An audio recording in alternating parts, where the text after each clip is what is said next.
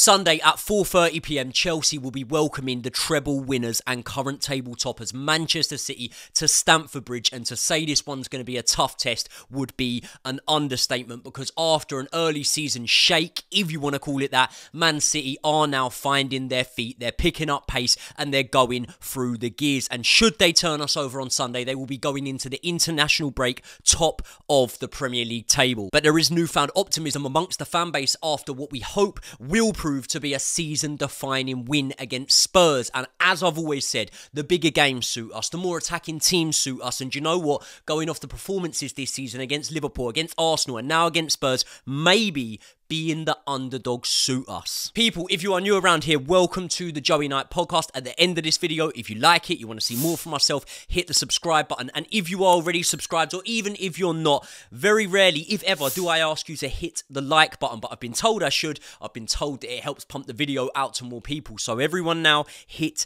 that like button. I would be massively appreciative. This is my preview for Sunday's game against Manchester City. So I will be picking my starting lineup. I'll react to Mauricio Pochettino's press conference today, and ultimately and inevitably, I will give my score prediction for this game. Let's get into it. Right, so Mauricio Pochettino's press conference took place today. It was an interesting one. He spoke about a number of different things. He spoke about Reece James obviously not going on international duty. I will, if you're interested, drop my thoughts on that, because we heard apparently Gareth Southgate has said that that puts his place at risk. Gareth Southgate, you're a fucking idiot. Anyway, also he spoke about injury news. Lavia and Nkunku look like they're edging towards a return. They obviously won't be available for selection in this match. And he also, very interestingly, spoke about Nicholas Jackson. Now, the question was put to him of sort of where he sees Nicholas Jackson of being at right now, and if he's happy that he got that hat-trick for his confidence.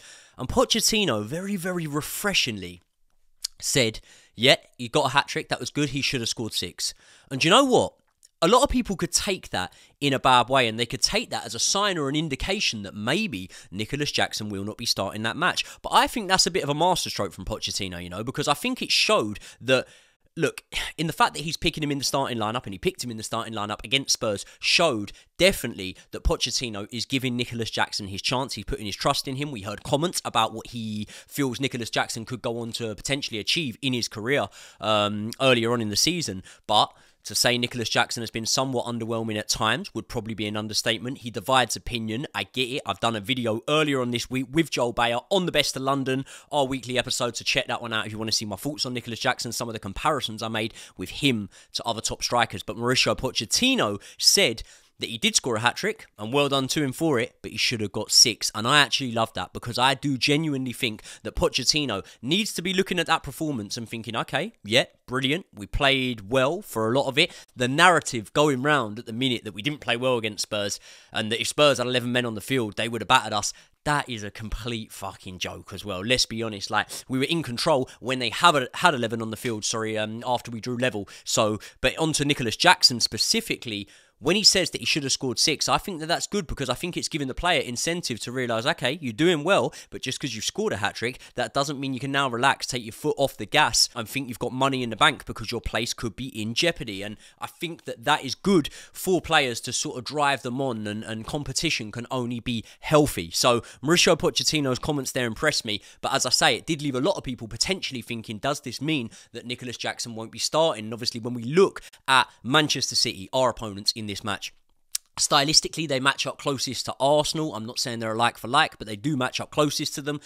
And we saw the system we went for against Arsenal was obviously without Nicholas Jackson in the lineup. We didn't have Jackson there, we didn't have Brower there, and obviously we didn't have David Washington there because he's hardly played for us. We started with Cole Palmer up top in that sort of position, but if you actually looked at it throughout the match, it was sort of Cole Palmer and Conor Gallagher progressing furthest up the field. So a lot of people I've seen today have thought or said that maybe that was an indication that Jackson won't be starting.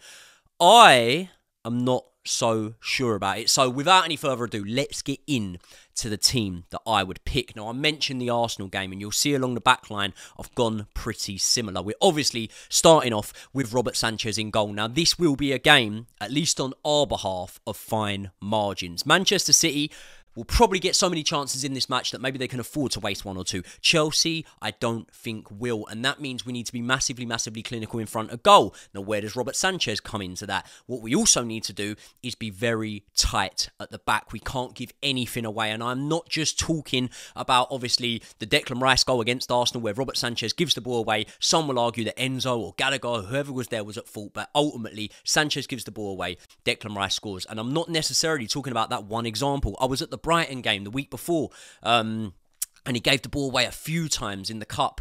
You know, we've seen it time in, time out. Sometimes when the ball went back to him against Spurs, he didn't look the most comfortable. And one of the things that we brought Robert Sanchez in for was his ball playing ability with his feet. And I actually do think his ball playing ability with his feet is quite good. You can go on YouTube and you can see some of the balls that he was putting through to the wingers at Brighton when he was there. And there is potential there for him to get it right. But I do think it's a little bit shaky. And I would just like to see him hoof it up, even if it means giving away possession, if that ball goes back to him in a really tight space and he's not confident he can make that pass. Along the back line, I said I was going similar to the Arsenal match. I am, with one change. Reece James obviously comes in for Malo Gusto. We always knew that Reece James was going to be coming in to that lineup when he was back fit and available, which is obviously a massive shame because in Malo Gusto, you have a player who, in my opinion, was performing really, really well. He got that red card, but ultimately, you know, seasons gone by, we might not have even seen him pick up a red card there. Thiago Silva paired with Levi Colwill. Now, Levi Colwill came,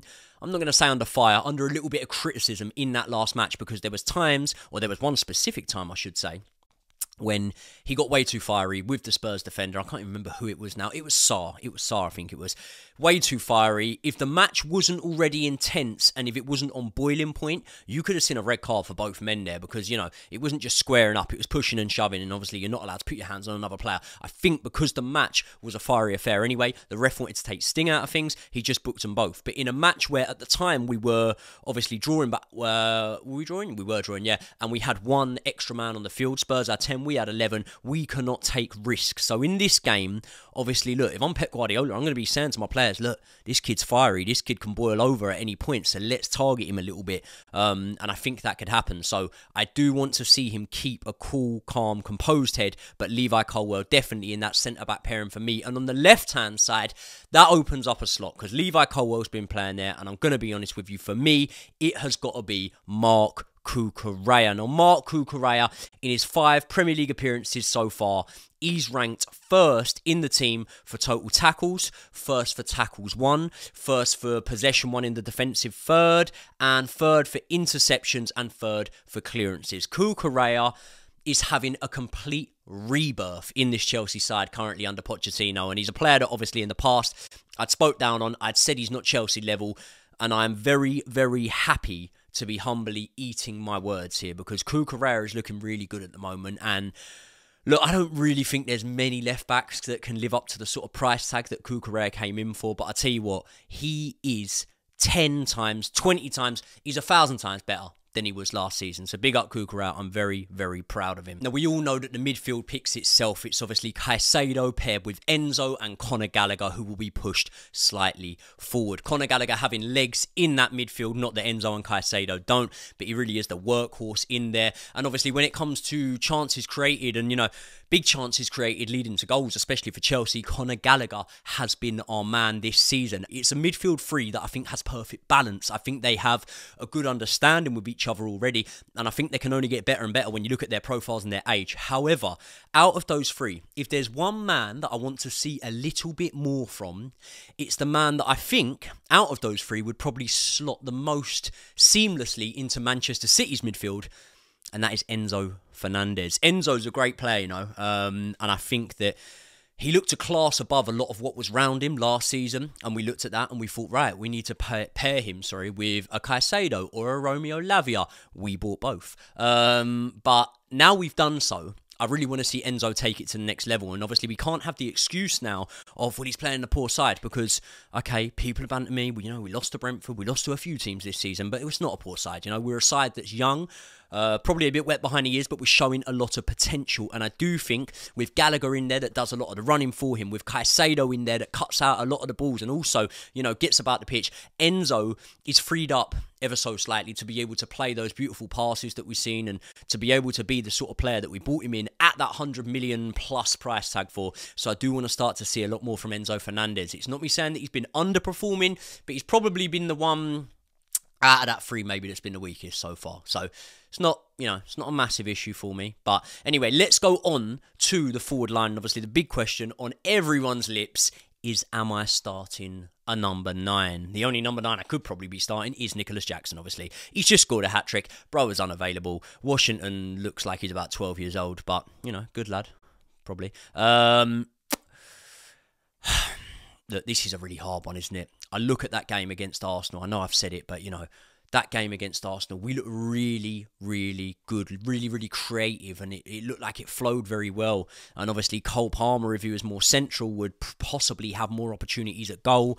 And I know that he would absolutely love to get on the score sheet against his former side, Manchester City. There must be a part of Cole Palmer that looks at this game and thinks, you lot are stupid to let me go. I should have been in that team ahead of the likes of a Foden, maybe. You know, you brought Doku in and I can play out on that side. And I know Doku's looking electric so far, but Doku's been about for a while, you know, and people weren't, you know, biting your hand off for Doku before. So maybe feels like he's got a bit of a grudge there, bit disrespected by Pep Guardiola and wants to go in and prove a point. And for that reason, starting him in the number 9, as well as his performance against Arsenal, would be sensible.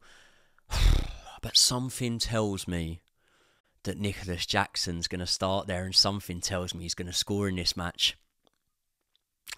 Let's go Jackson. Number 9. I don't know why, just a little gut feeling. Something tells me Jackson gets a goal in this match. I can just see someone cutting it back to him in the box and him putting in a cool, calm, composed finish, which is not what we've seen from him a lot of the time. So, don't know. Maybe I'm in dreamland. But anyway, Cole Palmer will have on the wing. In 7 starts so far this season, Cole Palmer has 7 goal contributions. Since the second he came into Chelsea and started finding himself in the starting 11s, he has been lighting it up. He's cool, calm, composed, everything you would want from a player, especially of such a young age as well. You look at Maddison withdrawing from the England squad today. Cole Palmer should surely be in with a shout to have a late call-up by Gareth Southgate. I know he plays in the under-21 side, but he is a wise head on young shoulders. And for a young English player to go into a club first season, getting a big transfer in the summer, and to be able to light it up like he has, is just unreal. I mean, let's think, like, off the top of my head, fairly young English player that's had a transfer this summer. Let's go with, completely random, Mason Mount, for example. 11 appearances for Man United so far. No goals, 1 assist. That came in the cup against Crystal Palace. So, you know, or we could even look at Kai Havertz, for example. He's had about 18 appearances for Arsenal now. 1 assist, yeah, brilliant, against City. 1 goal, it was a penalty gifted to him in about a fucking 25-0 win over Bournemouth. So, what I'm trying to say here, I'm not trying to mug him off, but yeah, Cole Palmer is magic. Long may it continue. He's starting on the wing for me. And on the other side, there really is only one man, I should say, to start. Raheem Sterling is not making it into this lineup for me. I'm sorry, guys. You're not going to like it probably, or some of you might. But do you know what? This season, Kyle Walker is playing beyond his years. Beyond his years? Should it be below his year? You know what I'm saying. He's been playing well. But despite the pace he still has and what a brilliant defender he is at the age of 33, I do look stylistically at stylistic matchups against Kyle Walker in this match, and I don't think Raheem Sterling's going to be the best option. Raheem Sterling has turned a corner this year or gone back to old a little bit in terms of taking men on and beating them, but I wouldn't fancy him in a battle up against Kyle Walker. And I do think that you look at some of the balls we were slotting through from the midfield against Spurs, not that Man City will be playing this high line with, 9 men there, but I do think that Mykhailo Mudryk is the man you got to match up there with Kyle Walker. I'm not saying it will definitely work, but I just think that Mykhailo Mudryk can possibly give Kyle Walker more problems than maybe a Raheem Sterling could. Now, obviously, I look at that lineup. I think is a very strong lineup. It is probably not a massively changed, but significant changes in terms of the Tottenham lineup that we saw. And I do look at it and think it's probably quite unrealistic that Pochettino's going to go with that. I think Disasi will feature in Pochettino's lineup. Maybe Levi Colwill over at left back again, which would be a shame because Cucurella is playing so well. I do think Pochettino will start Jackson. I think his comments would be a lot worse if he didn't then start Jackson by saying, you should have got 6. I think the way Pochettino manages these players is he'll say that comment there to let you know, like, listen, mate, you're not off the hook. You need to be converting his chances, but he will then start him and give him the opportunity. I just don't think he will start Mykhailo Mudryk. I think Sterling's Pochettino's man. I think he trusts him, and I think that he feels he's one of those players on the pitch that in the heat of the battle probably won't lose his head and is able to deliver in his sort of game plan against these sides. The only thing I do know is Sterling doesn't really score against the bigger clubs. I would give Mykhailo Mudryk a chance. Anyway, let's look at Manchester City, and unless you lot have been living under a rock, you know that these lot are the real deal. They can go into matches against any of the big sides and be significant favourites. They can go into matches against any of the big sides and literally tear them a new one. You look at them against Arsenal last season, the team that many people were tipping to win the league, and obviously not only did they come back and breach the points gap over them, but also both times they played them, they pretty much battered them. And I look at the form they're on recently, they put Man United to the sword. A lot of people have been beating Man United, probably not the best example. Newcastle, earlier on in the season. Now, Newcastle were a team that I massively rate. And obviously, we look at Manchester City against Newcastle earlier in the season. Not like the scoreline was really significant, but the way they nullified them was something that you can only look at and really understand that these are the guys setting the pace in this Premier League. However, they can be got at. Obviously, you look, they've lost to Arsenal now. They've lost to Wolves. I wish we had played them before those matches because I do genuinely feel like when Pep Guardiola's City go through the gears, there's no stopping them. I wouldn't be surprised if they go on a 15 unbeaten run now. So it will be very hard. And obviously, if you look at our record of recent against City, it ain't great. 3 wins in our last 10 matches, and we have lost 6 on the bounce to them. I was at a couple of those matches last season. It wasn't pretty viewing, but Chelsea have always got a chance. We've got tremendous talent in our squad. We've got a good manager, and I do think we've got a little bit of a buzz around us. And as I said, we play better against the bigger teams. But what do Chelsea need to do to win this match? And for me, it's actually quite simple. A lot more simple than it is easy to do. And that is defend really, really well and take our chances when we get them. I see City being able to have a lot of possession. Obviously, they press really well. They win the ball back quickly. And their intensity is something that, if Chelsea could play in that way, I'll be over the moon. So I see City having a lot of the run of play, but I do think there's going to be, lots of opportunities, I should say, to catch them on the counter-attack. And I think that when we do that, we can't be wasteful like we were against Tottenham. We scored 4 against Tottenham. We could have had 10. Yeah, we cannot be that wasteful. We need to be making sure we convert our chances against City. And I do genuinely believe that we can do that if we are able to take a bit of confidence from that Tottenham game. Maybe not so much the performance, but definitely the result, and take that into this game. But we need to be concentrated to a T at the back, because we look at obviously the lapses of concentration against Arsenal. That pretty much cost us the game. Or cost us the 3 points, I should say. Also against Brentford, man at the back post, that goes in. We can't be giving City those sort of opportunities. And it's a little bit funny because our backline has always been something that I've been very, very bullish on. It's not been something that I've been worried about, or an aspect of our team that I've been worried about. It's more been the goal scoring. But now we're starting to score some goals, but the backline's looking a little bit leaky from time to time. So we need to be so composed. We need Thiago Silva to have a masterclass in this game, organise that defence, and make sure everyone is pulling up their socks and giving 150%. And most importantly, we need to try as hard as we can to limit the chances that fall to Erling Haaland. However, I would say Erling Haaland has never scored against Chelsea, so he's had a couple of chances to do so as well. We got a funny little knack, haven't we, really, of actually keeping some of the star names fairly quiet against us. Like, I think in years gone by, Messi, I know he ended up getting a few goals against Chelsea, but it took about 8 or 9 matches to do so, didn't he? He never used to score against us in the beginning. Ronaldo, he played against Chelsea 17 times for Man United, and he only scored twice against us. And I'm pretty sure that both of those goals came when he went back to United. I'm pretty sure. No, only one of them in the Premier League came when he was back at United. Obviously, header in the Champions League final. So, yeah. But, you know, Suarez, he never used to score all that often against us. A lot of the bigger names, when it comes to my head, I'll tell you one man who did, though, Thierry Henry used to bang goals against us. But anyway, I'm rambling here. I'm just saying we do have a knack of keeping the bigger players quiet. Haaland isn't all we need to worry about, but they are still without Kevin De Bruyne. And I do think that we can limit a lot of their chances. So if we can be defensively cute and make sure that when we do get our chances, we take them, I do think that we can get something out of this game. But I'm a realist. I'm not going to just be overly optimistic and flamboyant because of that Spurs win. I understand that, you know, we will be underdogs in this match. The bookies have us, I think, at 19-5, so we are significant underdogs. But whether we're underdogs or not, we have pulled off an underdog win already this season, and I do think that maybe the level of expectation being low on us could benefit us. One thing I do know, or I do really, really hope, is the Stamford Bridge crowd will be massively, massively up and excited for this game, because after the support we see away at Tottenham, it was phenomenal. Like, the away fans were absolutely unreal. We need to make sure that Stamford Bridge is rocking. Now, on the possibility that we do win this game, and it is a possibility, it's not impossible that at Stamford Bridge we turn City over. If we do win it, it moves us up to 9th, because Brentford will surely lose away at Liverpool, you would hope. And you know what? It could even take us as high as 7th. Man United have got Luton at home. You'd fancy them as heavy favourites, but Man United are all over the gaff. And obviously Brighton are at home to Sheffield United. Again, you'd fancy them, but Brighton are underwhelming a little bit as well. So if results go in our favour, we could be as high as 7th. And then we're looking at things and we're going,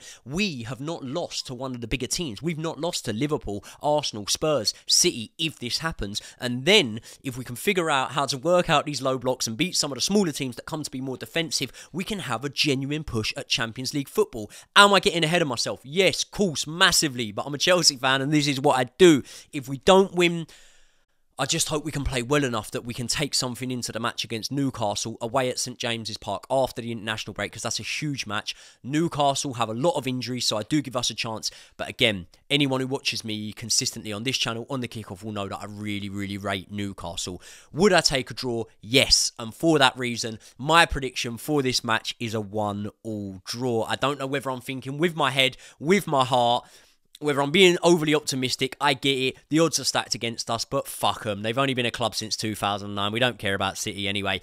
Anyway, for this match, I will be live on the kickoff. I think we'll be live from about 4 o'clock. So me, Brian, Josh is going to the match. He's not going to be on the kickoff this week. So there'll be a few of us. We'll have a good cast on there. It will be a good laugh. Tune in if you want to see my immediate reaction. I will try and get a video out for you guys straight away after the match. Once again, thank you all very, very much. If you haven't done so, please, before you click off the video, smash the like button, subscribe to the channel if you're not already, and I will see you all in the next one.